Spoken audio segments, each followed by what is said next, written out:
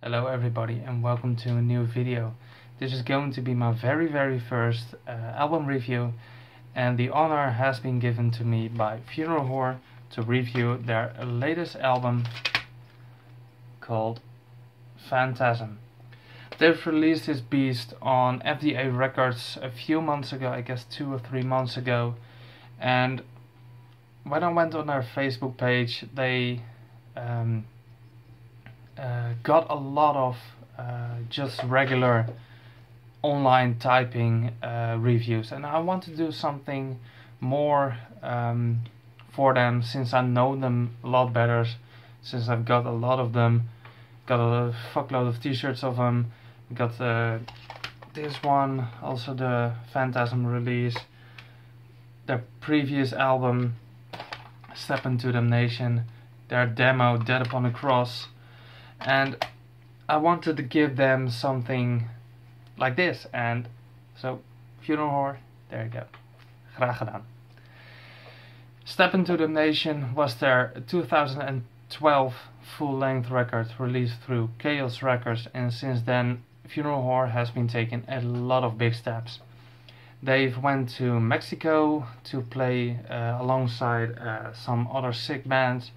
They've released a split with Obscure Infinity, if I'm not mistaken, and now they have been signed to FDA Records, which is one of the biggest old school death metal record labels there is on this planet. So props to Funeral Whore and props to FDA Records for coming together and releasing this beast, which Phantasm. Phantasm is a old school death metal record from Funeral Whore, of course, and it has some amazing tracks on it.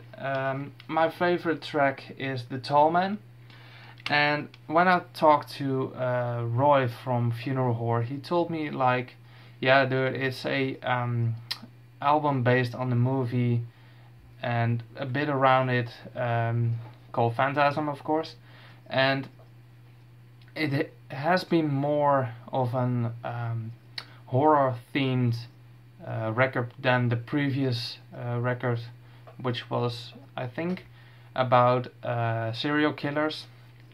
And now they've gained a lot of big steps.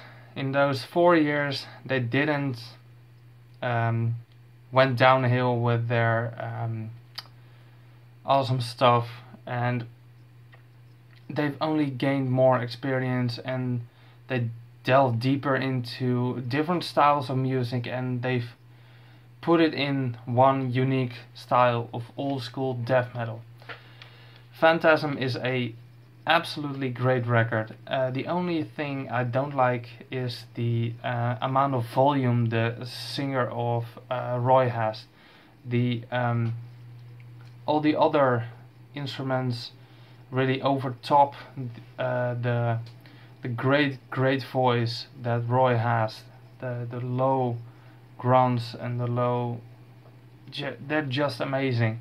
But on the next record I really want Roy's voice to pop up and take the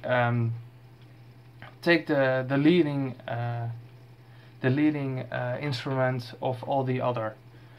And I believe they are going to do that, and I hope they are going to do that, because on the other hand I would have given this album a 9 out of 10.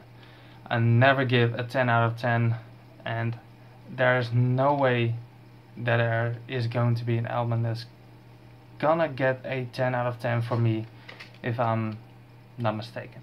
But this album, Funeral Whore, deserves an 8.5 out of 10, and the only thing not good about it is the volume of Roy's voice. The rest is just perfect. The song The Tall Man, I don't know if you can see it on this one, or on this one, yes, on this one, you can see The Tall Man number 4, yeah, number 4 is a great song, and that really pops out for me, and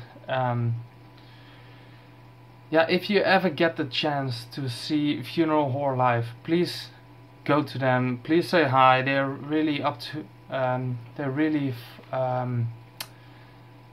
open, and they really are willing to give a conversation, to put up a conversation with you, and talk about the old school death metal band. To talk about, especially Roy loves to talk about the Second World War, and just go up to them, buy them a beer. They really are fun guys and girl, because the second guitarist is a girl, no, a woman, and they really are cool guys and girls. So please check them out, and if you never heard of them, I'll put a link in the description to everything, to every MySpace or Bandcamp or their label. Everything where you can find Funeral Horror will be put in the description.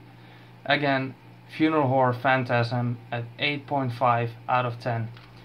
Keep it up, Funeral Horror, and to everybody else, have a great one. See ya.